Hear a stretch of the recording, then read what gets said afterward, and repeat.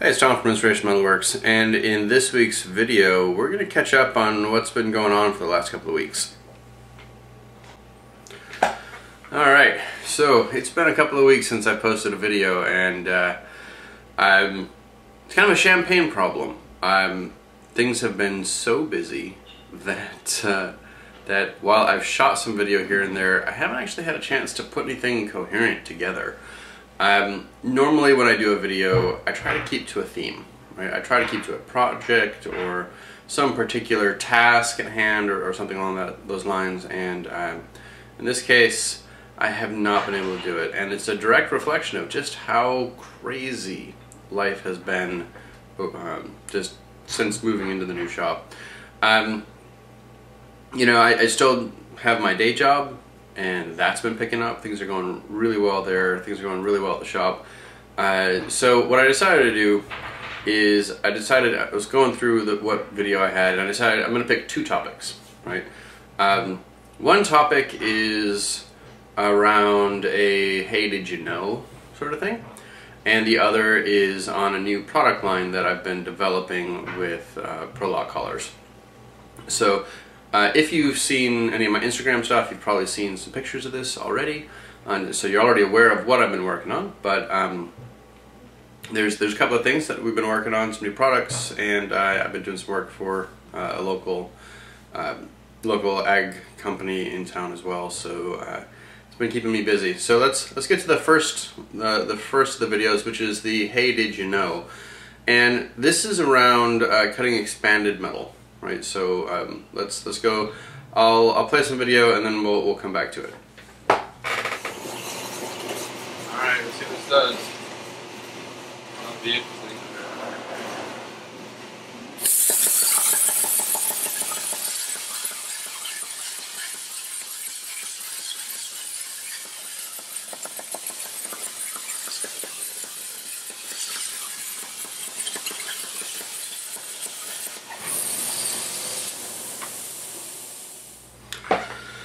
Okay, so the little dash. So at least on Hypertherm plasma cutters, and you'll find this on other plasma cutters as well.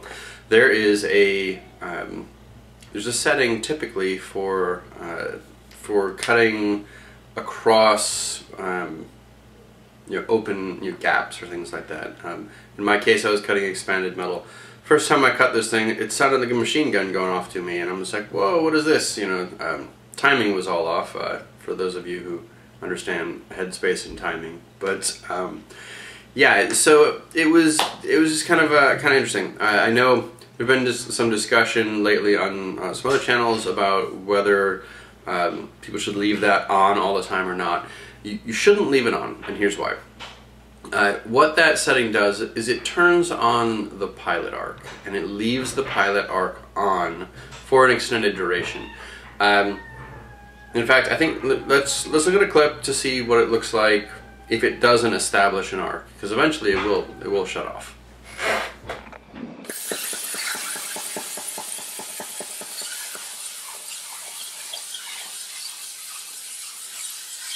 Not happy about that at all. I lost the arc too. All right, so you've seen it cut. You've seen it keep the arc, you've seen what happens when it doesn't establish an arc. But effectively, it keeps that pilot arc going the whole time. Well, if you run like that for a long time, it will erode your electrode a little faster. At least that's been my experience with it. Your mileage may vary, but at least my experience with it has been that it will erode your electrodes faster. So I don't leave it in that setting unless I know I'm cutting over big gaps. The other thing that I have to do, at least on my plasma cam, and you should do for systems that are doing dynamic height control, is every time it goes over one of those gaps, it's going to lose that voltage. You're going to have voltage change, and so you should turn that off and use just a fixed height setting. So that's your little plasma how-to tip. From here, let's switch over to the other part of it.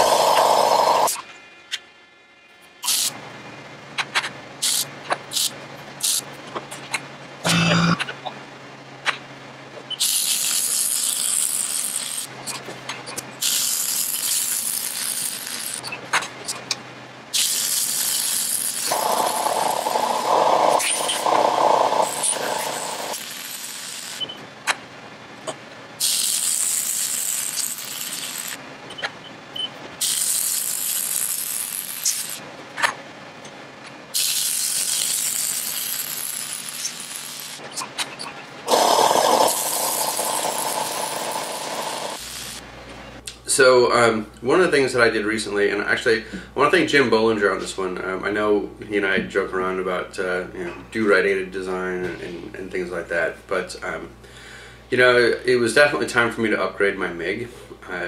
My MIG, I was doing much thicker welding than I used to do at the old shop. Over the course of the last year, I've really, the kind of welding I've been doing has definitely changed. Much less around thin sheet metal and getting more into some structural things that had some real heft to it. Not anything like what some of you guys have done, but I was regularly and I am absolutely regularly welding 1/4 inch plate, and that 1/4 inch like for these wheels that I'm going to show you here in a minute. There's an hour's worth of welding per wheel on this thing, and I just blast through it with the new welder. So Jim and I talked, and the Power MIG 256 from Lincoln has been just an amazing machine. I guess I live in a blended household now. I got an awful lot of Miller stuff, and the Miller equipment has never done me wrong. But for the price and for what you're getting, this Lincoln has just been really, really solid. And so, definitely has done the job for me. And I've been able to just go and go and go. And like I said, an hour's worth of welding per wheel. But that poses its own set of challenges. So let's take a look at that.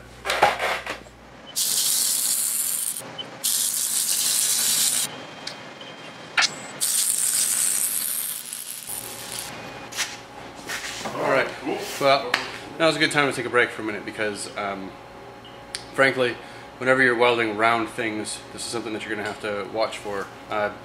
You see how I've got it up and elevated right now. I've got it on some blocks, and then I'm using the center to push down in the middle because as I did the other side, it starts to dish, right? In fact, what it does is as that metal cools, it draws up and it forms like a big bowl, right? Well, this needs to be pretty perpendicular. So flip it over, raise it on the outside, push that dish back down. I did lay a little bit of the weld right in the middle, get some heat from the other side too. And then as that normalizes and the things start to get better, it's going to start to relax a little bit. Keeping that constant pressure on it, it's going to straighten it out a little bit.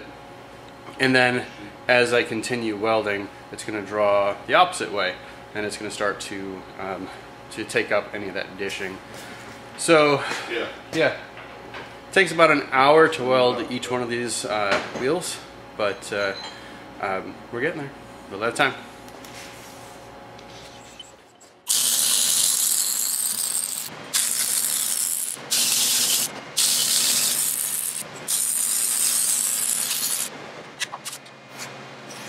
Alright, so that's it.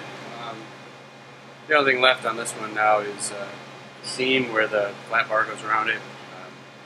And this thing is done. It's nice and flat again. It's drawing everything back.